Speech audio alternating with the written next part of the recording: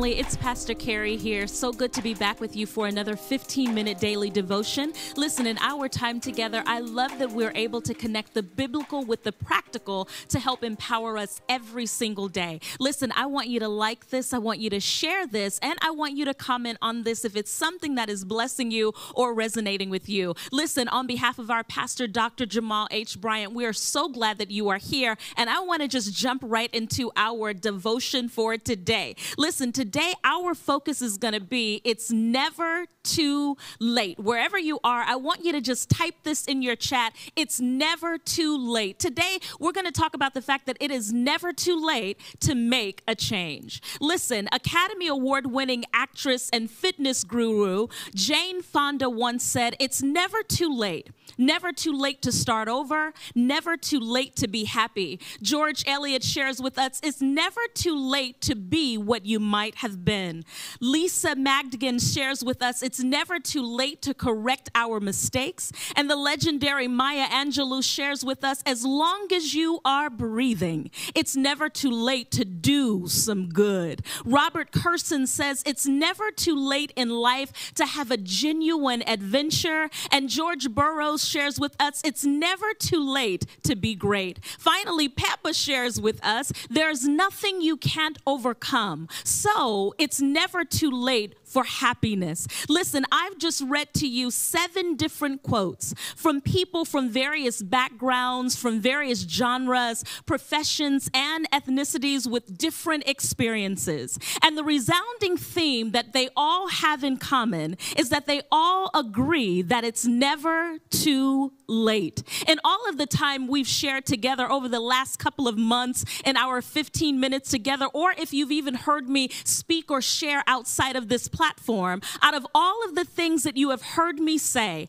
I pray that you learn this one thing from me today, and that is simply that it's never too late. One of the greatest excuses or pretexts that impede change and transition is us constantly telling ourselves that it's just too late. This notion that it's too late has ruined families. It has destroyed so many dreams prematurely. It has caused people to forfeit their destiny and their purpose. It has caused early death. It has destroyed health and marriages. It's ruined good relationships. It's caused impulsive bankruptcy and even impulsive foreclosure. And it has caused many to abandon who they are, who we are. And it causes us to quit on ourselves because we believe it's too late. When you believe it's too late, you begin to shut the door on beautiful possibilities for your life. And you begin to create limitations in your life that ultimately cause you to settle for less.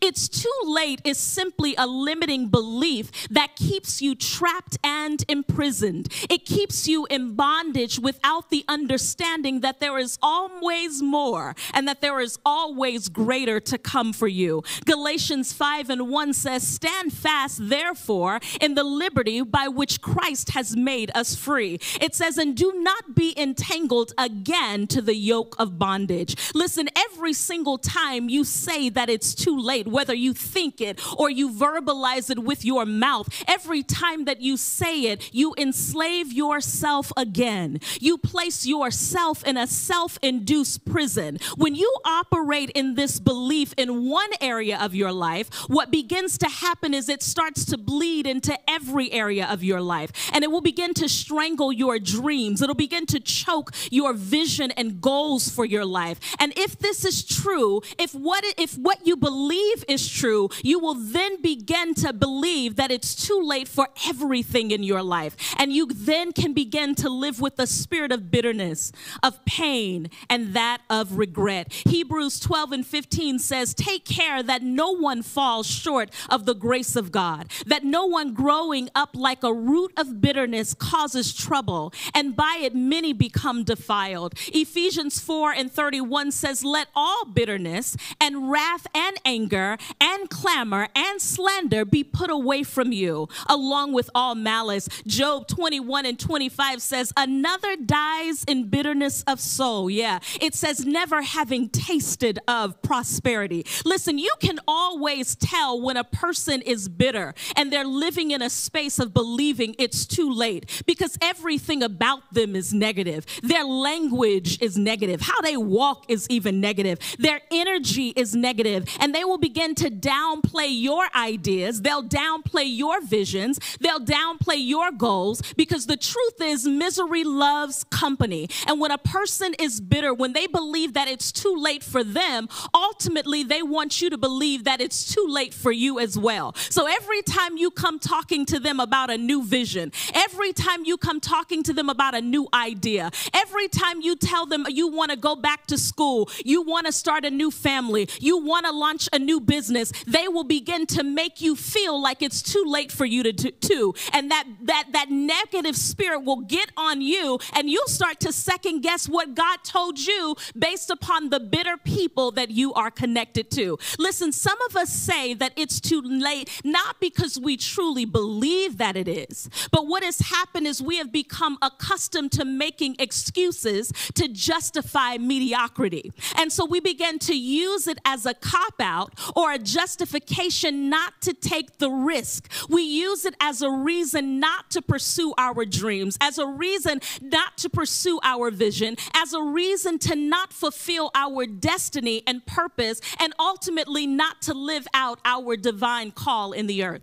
Many of us have become cowards. Yes, I said it. Many of us have become cowards because we find every reason possible to quit, rather than to change, rather than to grow. You will come up with reasons to justify giving up. But when it's time for us to push on, we find ourselves weak and timid because we believe that it's too late. But today, I want to encourage you. Today is ultimately your day of change. I am declaring to you that whatever you thought was too late now comes into alignment with God's divine timing. Whatever you thought was impossible now becomes possible due to the will of the Father. 2 Peter 3:8-9 says, "But do not forget this one thing, dear friends." It says, "With the Lord, a day is like 1,000 years." Yeah. And it says, "And 1,000 years are like a day." It says, "The Lord is not slow," hallelujah, "in keeping his promise, as some understand slowness." Listen, Ecclesiastes 3:1 says, "There is a time for everything and a season for every activity under the heavens." Lamentations 3:25-26 says, "The Lord is good to those whose hope is in him." Yeah, it says to the one who seeks him, it is good to wait quietly for the salvation of the Lord. Listen, I hope that moment, those scriptures, those passages encouraged you. I want to share with you, I've been reading for the past couple of weeks Jack Canfield. And so he shares a few stories in his book, The Success Principles, how to get from where you are to where you want to be. If you don't have this book, I would highly encourage you to get it. One of the stories that he shares is that of Julia Child, one of the most famous chefs in history. Didn't even learn to cook until almost 40 years old. And she didn't even launch her popular television show until she was almost 51. Somebody would have said it's too late for her, but she knew better. He tells us about Elizabeth Jolley, who published her first novel at the age of 56 with great success. But can I tell you, prior to, she received 39 letters of rejection in 1 year. Somebody else would have said, it's too late, I gotta give up, they keep on rejecting me. But she continued to press forward. He talks to us about Nola Oakes, who in 2007, hear this, at the age of 95, graduated from Fort Hass State University with a degree in history. Can you believe that? At 95, she had become the eldest person to graduate with a college degree. Listen, if a 95-year-old can take the risk to go back to school and get a degree, tell me, what is your excuse? What is the reason why you won't pursue the thing that you're supposed to do and you keep saying that it's too late? Listen, Vice President-elect Kamala Harris, listen, according to Modded Toys on IG, met the love of her life, hear this, at age 49. She got married at age 50. She is now 56 years old and what many would describe at the peak of her career. And look who she is, the first female vice president of the United States of America. Something in her knew that it was not too late, not only to grow in her profession, but even in love. Let's look at President-elect Joe Biden, who has now become the eldest president of the United States of America at age 78, a position that he had been pursuing since the age of 45. Can you imagine where he would be if he decided that it was too late for him? Can you imagine where he would be if he had decided God is taking too long to do this for him? Can you imagine what the state of all of these people that I just shared with you, who they would have been, what the world would have missed out on if they believed it was too late?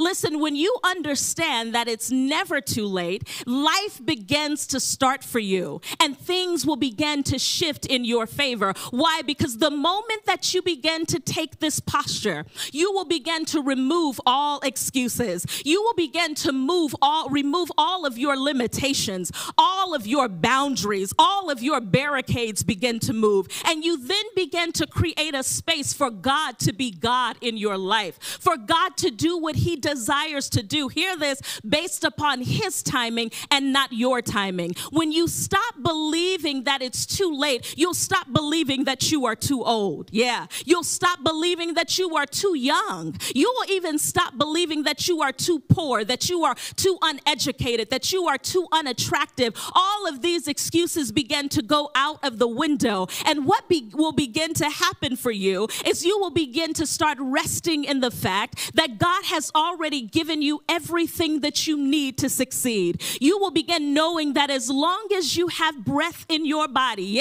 as long as you are able to get up, as long as you are able to see another day, that it is not too late. I don't care what your condition is. If you are alive and you are breathing and you are here, it is not too late for you. One of the things that I constantly have to tell myself, and I want to tell you today, is that we've got to stop watching the clock. We've got to stop watching the clock. And as my mother would say, we have to begin to look to the hills, from whence cometh our help. For we know that our help doesn't come from a clock. Our help doesn't come from us measuring the time on our own, but our help comes from the Lord. When you begin to understand that there is time and that it's never too late, you will stop waiting on people to acknowledge you. You will even stop waiting on people to affirm you or celebrate you, and you will begin to trust in God that there is more, and you will begin to tap into a greater sense of yourself. You will remove people from your space who have limiting beliefs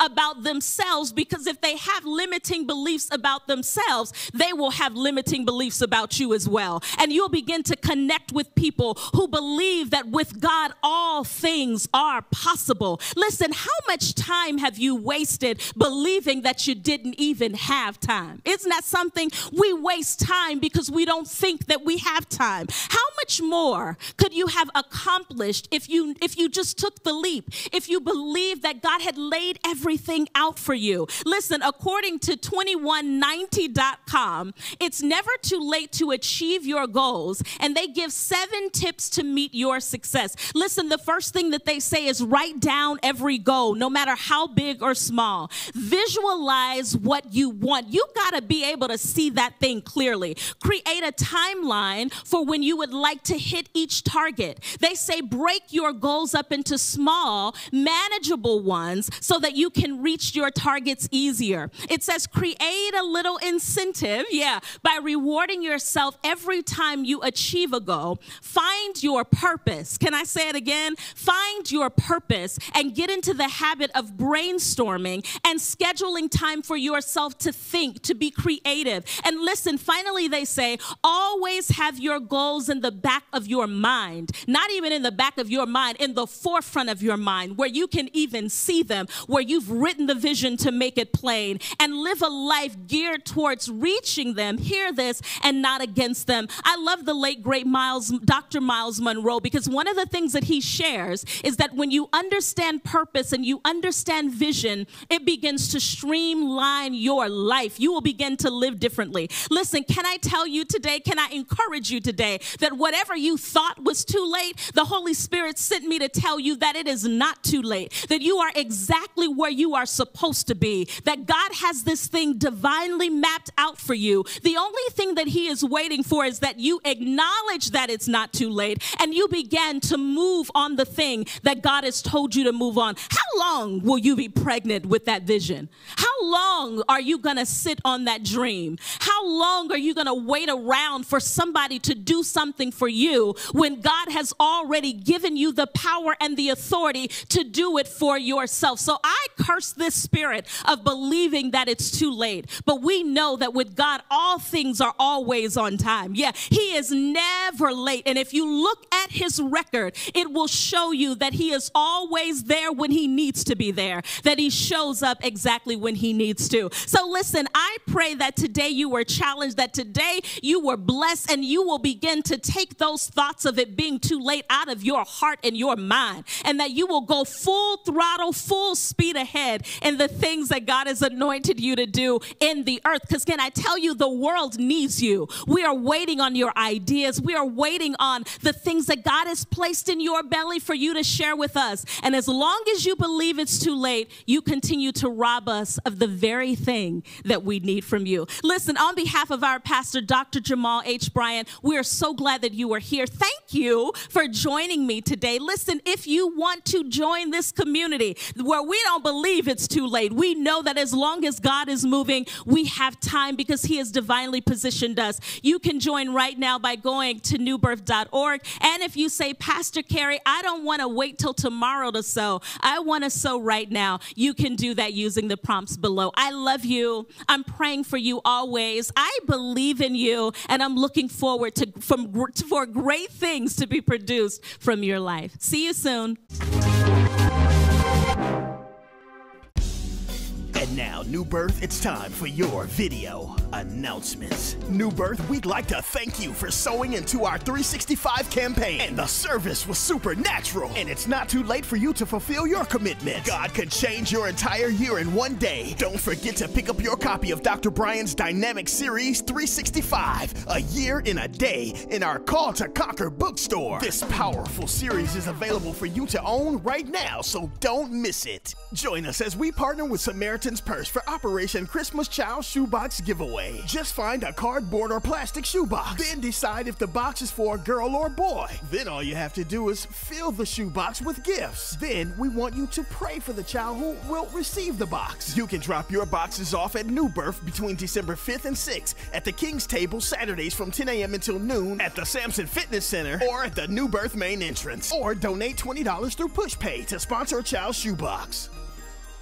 Each and every week, we're still blessing the community with over 8,000 people weekly. To this day, the King's Table has served over 500,000 people this year. And we just want to spread the word about the King's Table. That's right, every Saturday from 10 a.m. until 12 noon. Free groceries for any and everyone right here at New Birth. Also, don't miss the Next Gen Pop-In, the spot for young adults and millennials, and the Girls Edition Hangout. For more info, visit newbirth.org. And our bereavement ministry presents Real Talk Grief Support, coping with grief during the holidays. Monday, November 23rd, 7:30 p.m. RSVP to grief support at newbirth.org to receive a Zoom link. And that's all we have for our video announcements.